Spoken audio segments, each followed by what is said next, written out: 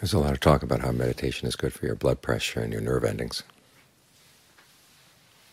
even for your chromosomes. But that's not the best use for the meditation. The best use for the meditation is what it does for your mind, your experience of happiness, your experience of pain. Because it's only by seeing how you're creating unnecessary happiness, how you're creating unnecessary suffering. You've got some unnecessary happiness too, yeah. The unnecessary happiness is the one that causes pain.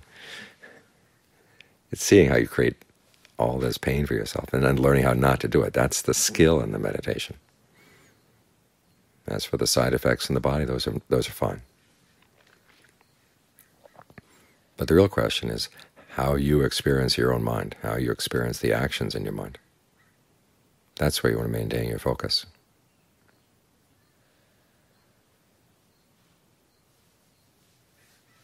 We're learning about the body from within. We're learning about the mind from within. What they're measuring from outside is of interest to them. But your main interest is how you're doing with each situation as it comes right now, what skills you bring to that. They've got brainwave machines that can calm you down. But if you can't calm yourself down without the brainwave machine, okay, you're in trouble, because you can't be hooked up to that machine all the time. You want to learn the skill of how to get the mind to settle down from within, without any outside help. Now, in the beginning, you may need some help, like staying in a comfortable, conducive place like this,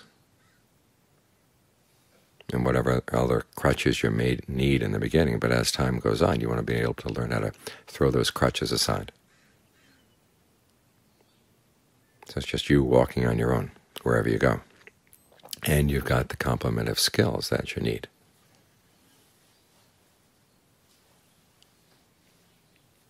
Right here inside. So keep that in mind, that what we're working on is how we're experiencing things from within,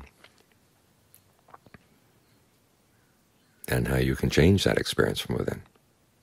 Notice how you're manipulating it. Notice how you're fabricating things. And you're seeing where you could do it more skillfully. Showing a little imagination in not letting yourself get into ruts. That's when you can depend on yourself.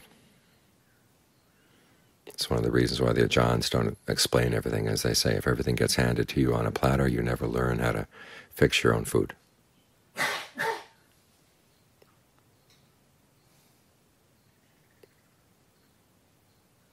So you want to learn how to use your ingenuity to figure out what you're doing inside, what you're doing right, what you're doing wrong, and how you can encourage the right and abandon the wrong. This is all an internal affair.